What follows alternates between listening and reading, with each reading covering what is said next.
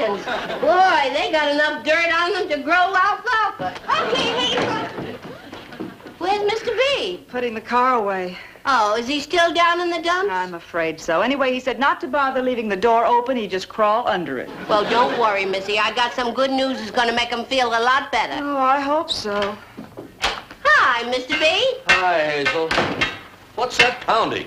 Come on. I got a plumber for you. For a minute, I thought it was in my head.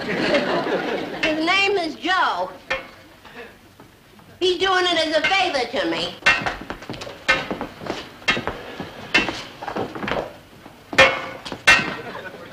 Hi, Joe. Glad you could come. My pleasure. Boy,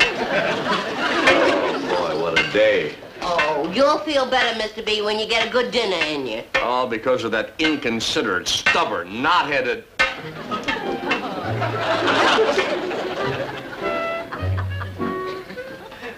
Joe, how soon can I get hot water? I'd say you're apt to be in hot water any minute now. Good. Chow'll be on the table pretty soon, Mr. B. Fine, Hazel, fine.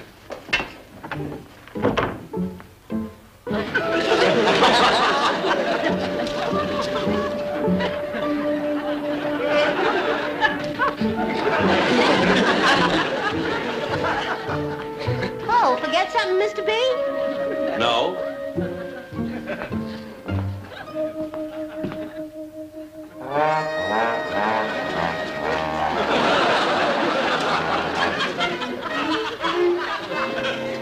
Hazel, Yes, sir? come here. Hazel, where did you get that plumber? Well, you might say we bumped into each other. Where?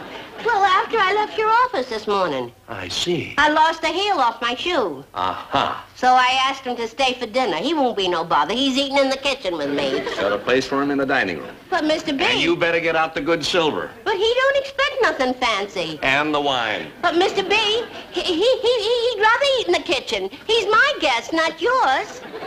Believe me, Hazel, I wish that were true. Nothing would please me more.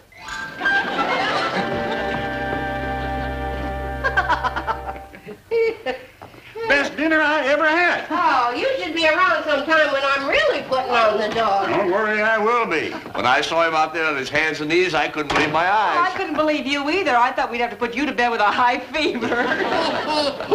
Mr. Arden, that attorney of yours actually had me seeing a golf ball that wasn't there. Oh, he's a character, George. A kooky, mixed-up character. Hazel, Mr. Arden really had you fooled, and I didn't think that could happen. Oh, I was going to let her know sooner who I was, but I was afraid she wouldn't let me stay for dinner. Oh, well, you don't know Hazel. Oh, yes. I know Hazel. Hazel represents all the basic good and honest things in life, which most of us are in too much of a hurry to even recognize. Mr. B, you gave him too much brandy after dinner. No, I mean it. I'm going to take her advice. I'm going to slow down. George, you get that contract in the mail to me. I'm going to stick around a while and see that playground through. I'm going to take a little time off. Why, it's wonderful what a day off can relax you. Well, so long, everybody. Goodbye. Oh. Hazel, Mr. B, you better get to bed. all right, Hazel. Good night. Good night. Good night, Hazel. Good night, Missy.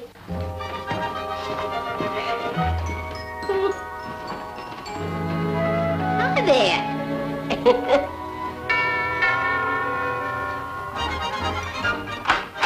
Why, Joe, Mr. Arden, what are you doing back so soon? Hazel, I'm afraid I'm going to have another lesson on how to slow down. Huh? Is it okay if I use your phone? Oh, sure. What happened? Well, I want to take a shortcut across your lawn. I was in a hurry to get to my car. I tripped over a water sprinkler, and, well, I'm afraid I sprained my ankle. Dr. Pearman, and hurry! Good, Joe. This is all of us rushing along. Why does he do it? Why do we do it?